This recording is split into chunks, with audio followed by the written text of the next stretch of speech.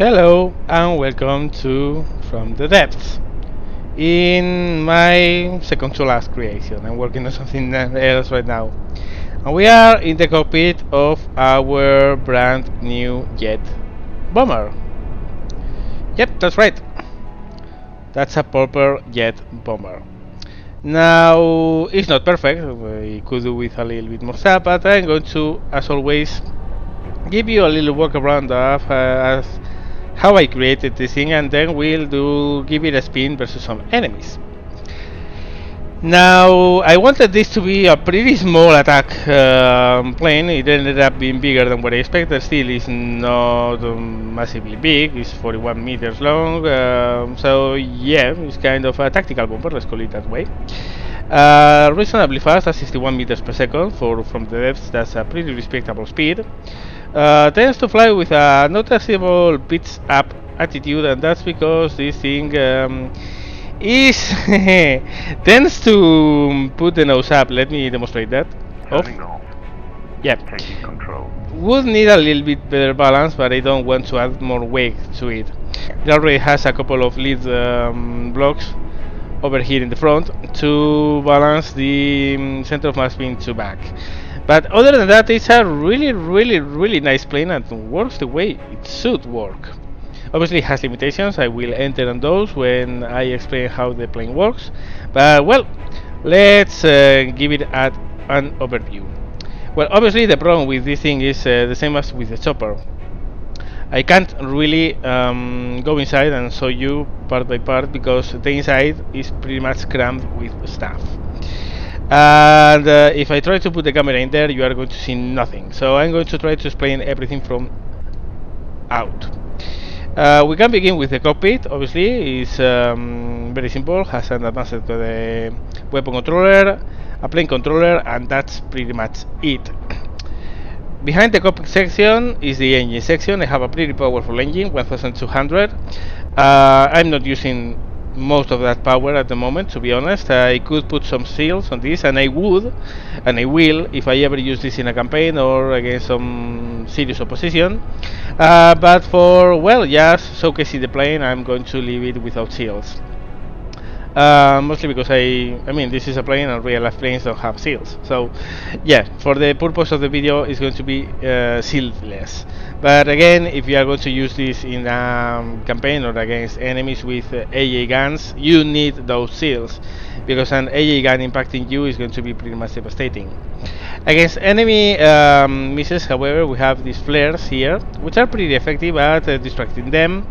At least the higher missiles. I don't have any defense against laser guided missiles, but that could be added with not much big of an issue. Well, just behind the cockpit, as I said, there's the engine compartment, which takes more or less up to here. Then we have the AI and a lot of equipment, materials, fuel, that kind of stuff. And behind we have the big engine, which for how big it is doesn't produce the thrust I expected, but well, still makes for a pretty fast plane. Up at the top we have munition detectors. These are to cover the frontal top and side arcs from enemy incoming missiles. Now here we have the detection stuff, range finders, trackers, active radar to give an all-around view and detect enemies. We have also some more munition detectors. If we move back behind, we will see that we have even more detection stuff back here. A rear west-facing visual camera and more munition detectors. Especially important is the one in the back, because it's the only one that give us proper warning against enemy missiles coming from the top aft way side. From the bottom we have that one over there, but that one up top is really important.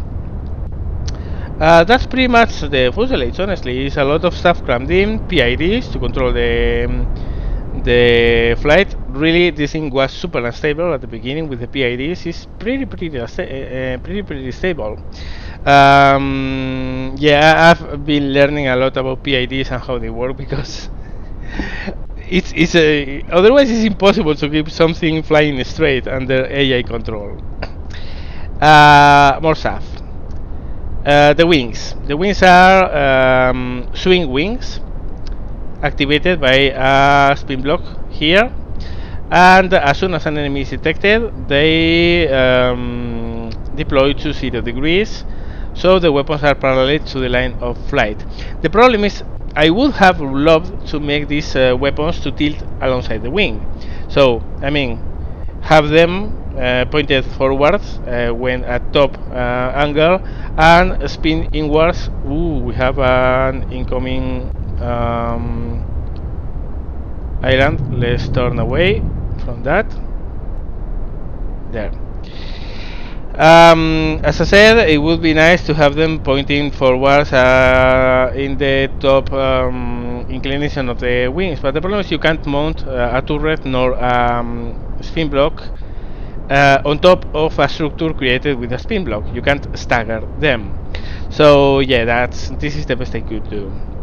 Weapon systems are mostly in the wings, but I also have some in the fuselage. We'll go with that in a second. Wing-mounted missiles are AA missiles with a frag warhead, 2 fins, 2 fuel tanks, pretty decent range, and they are limited to AA targets only by the AI. I set a minimum altitude so it doesn't fire against ground targets. Next in line, this could easily have been missiles very similar to those I used in the chopper. The problem is I wanted something different. I mean, we have already seen how laser-guided missiles work. So these are not missiles, these are bombs. They have no means of propulsion whatsoever, and that allows it to have a huge amount of explosives. And by the way, this is incorrect, this should be 10, 20, 30, and 40. Yeah, like that. These are laser guided, and they usually fall on top of enemy decks, and it's not strange, especially for wooden decks, to these things fall on an enemy deck and rip through the whole ship. I mean, you can see fragments of the warheads going off under the enemy ship. They are very, very powerful for the size. Obviously, by the way, why do I have now a fragment? Holy shit. Okay, these are 30. There. Yeah, well, they are laser guided. I have 2 laser units, one in the front, one in the back. They are all set to my team's missiles. And that's because this thing is so quick, and those bombs have to be released from so close, that sometimes what happens is, especially if the enemy is coming my way, that it drops bombs and the enemy is past me when the bombs should connect. And obviously with a forward facing laser, you are not ensuring hits with that. So I put forward and rearward lasers, so missiles, bombs will hit. Semi-hidden under the fuselage. There are 4 radar-guided anti-ship, anti-air missiles. They are dual purpose. They have an active radar seeker, and they have frag warheads staggered again. Pretty decent range, only one short range fuel thruster with a little bit of start delay because they are launched downwards. You are going to see that in a second. These are good against enemy planes and enemy ships because of the target precision guidance, which allows it to hit fast planes with decent reliability and still have pretty good warheads against enemy warships. Let me demonstrate how they fire. There they go. See, they drop and then they engage, which also makes for a really nice effect of sea skimming. You can see they are barely above the water. They hit pretty hard, and they are 6 long. They don't take a huge lot to reload, so they are pretty practical. Left wing is pretty much the same, but I'm going to do the same thing I did before, which is put them at there.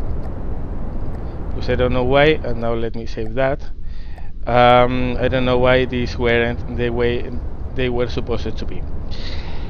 Some thrusters to attitude control again. Well, this is from the depths. Sadly, you need those to keep control flight using PIDs, because PIDs use thrusters, use propellers, use everything, but the actual control surfaces, they don't really use that much. Also, the AI, I don't know why, is really dumb at the time of using this plane, and there's no way around that. I mean, this is a fully capable and fully aerobatic plane with a pretty good turning ability, as you can see. Obviously, I have to sometimes stop turning to correct the roll angle, but it's very maneuverable. It's fully aerobatic. It can perfectly do loops, as you can see. Has a pretty tight turning radius, but the AI seems to not notice. But it works, and it works pretty well. Obviously, the problem is I have no shield, so against any enemy that has a proper AA cannon, an advanced cannon in AA mode, this goes boom. Seals are required, and I have a huge amount of power for that specific purpose. 1000 power, some seals.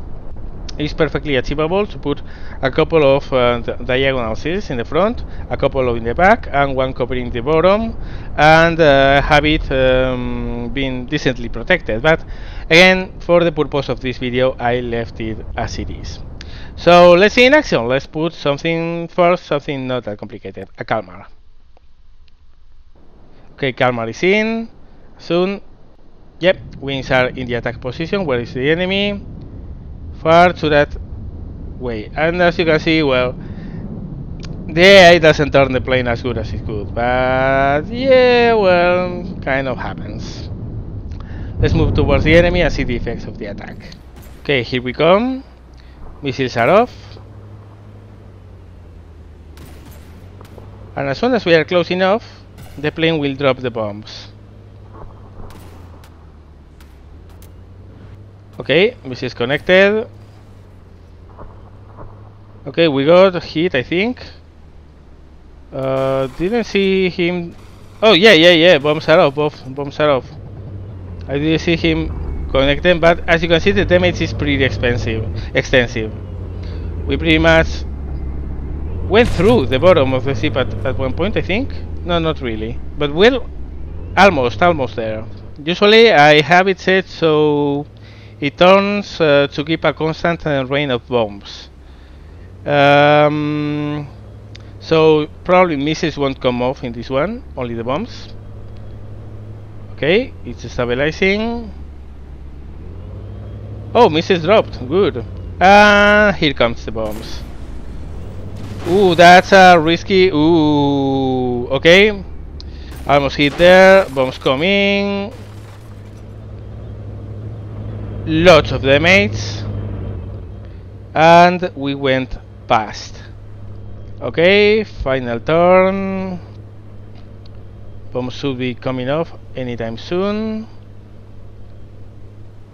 Okay, and these are going to be pretty much vertical. Which is the effect I love on these bombs, when they go purely vertical. Yep. Top to bottom, magazine destroyed. Huge. A hole in the hull. You can see how effective this thing is, obviously against enemies with no AA defenses. Against enemies with anti-aircraft missiles, usually are infrared guided, I usually don't have a problem because the flares are enough to deal with those.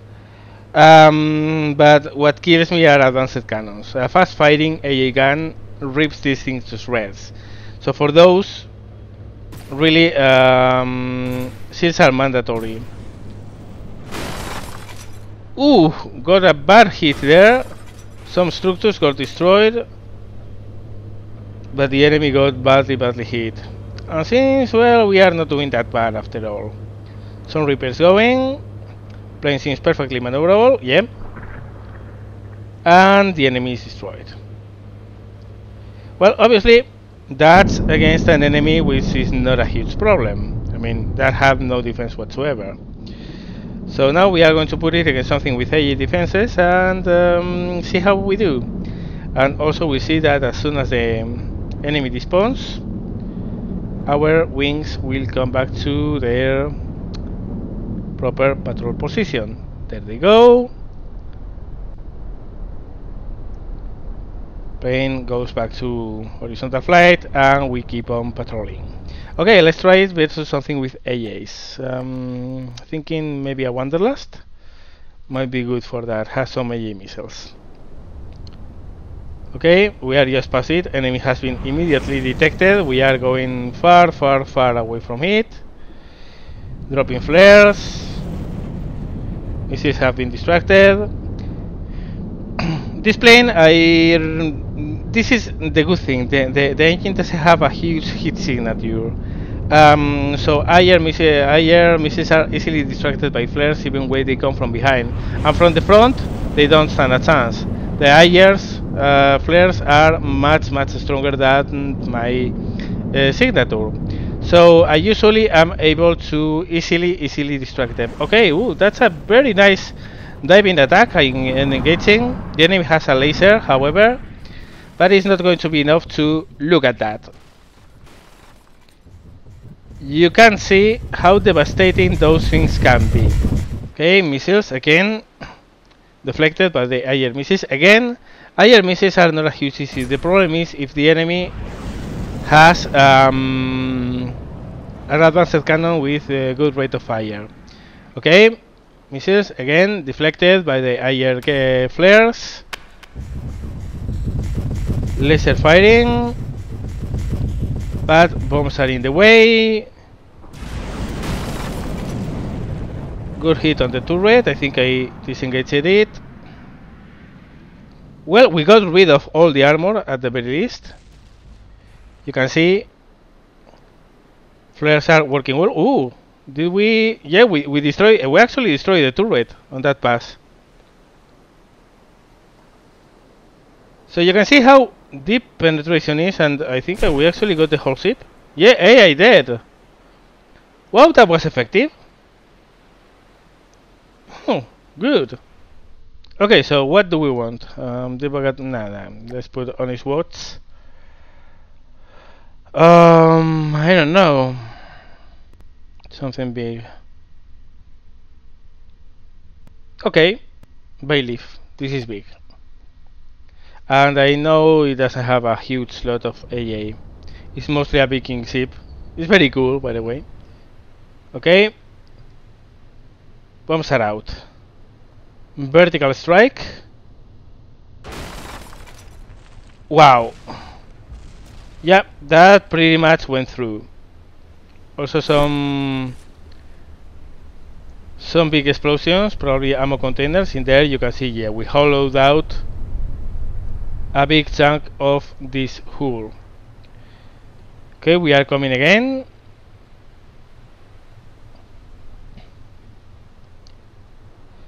And yeah, well, the ability of this bomber, however, is that those bombs can very easily be swapped by laser missiles in the same way the ones I had in helicopters. In the helicopter, and that way you don't need to come this close to the enemy, because with bombs you are pretty much required to overfly the enemy. And yeah, that was pretty devastating. I think we might have gone through, no, but almost. The iron bottom stopped it from happening. But yeah, you can see how effective those things are in reaching the enemy vitals. As I was saying, yeah, with bombs you are pretty much required to overfly the enemy, which is not really good if the enemy has good AA advanced cannons. So in order to avoid that, you can use missiles and set the AI to remain at maybe a range of 1500, something like that. And with that, you would remain out of the most dangerous fire of the enemy while dropping missiles from low range. However, that doesn't do for a very exciting video. That's why I chose to go with the bomber configuration for this one. As you can see, ripping through, opening the hull already because that part is flooded. Probably we destroyed some pumps.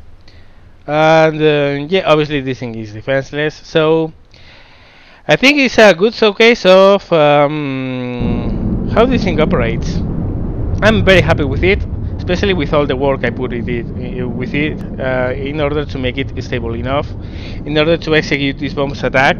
Because seriously, PID configuring is the most infuriating thing and the most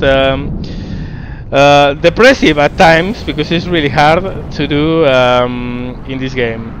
Okay, that was an alpha strike, all the weapons at once. Yeah, the enemy getting shit on. You can see here, by the way, how useful these backwards lasers are. And could have put just one down here, looking down, and then I would have forwards and backwards, but then I would be limited in elevation. So if this thing is pitching down, I like the ability of this guidance system to keep track of anything that way as well. So yeah, well, let's do a final attack, and then let's take a sneak peek into what I'm building currently. Okay, bombs are dropped, and guiding towards the target. I'm pretty much shitting on it. Oh, the enemy has there to answer fire. Good luck with that.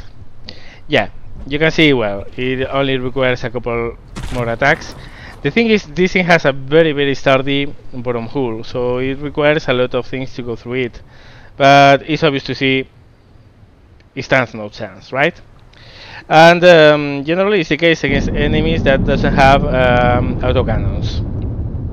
Against enemies which have autocannons, it's very easy to come here, swap this for proper missiles, and then you have a somewhat less hard-hitting weapon, but from standoff ranges, which is really neat.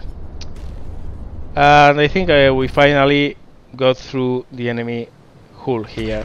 Yep, hull is pierced, the enemy is going to go down in no time. So, okay, so this is what I finished. Let's see what I've been working in the last few days. Now, obviously, this is far from complete. Far from completion. Still have a lot of things to do, a lot of stuff to put in, but it's basically working now in a very primitive way. It moves, it can fire its guns, and well, if you're wondering what this is not a battleship, not by far. It's only 160 meters long. This is a light cruiser, has 8 6-inch guns, which are currently operational already. Let me demonstrate.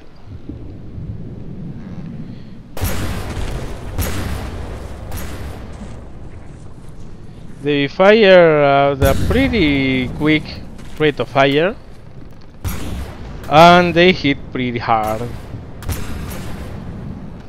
Obviously this is far from completion. When I'm done with this, and will take some time, be aware of that, I will do a proper walkthrough of the ship all around, from stern to bottom, from stem to stern and top to bottom, to see how it works. Right now it only has those guns. I'm planning to put a lot of AA here, maybe a laser system because I have more than enough room, and yep, obviously again this is very big. It's taking me a lot of time to get done, but yeah, this is so far what I'm working on.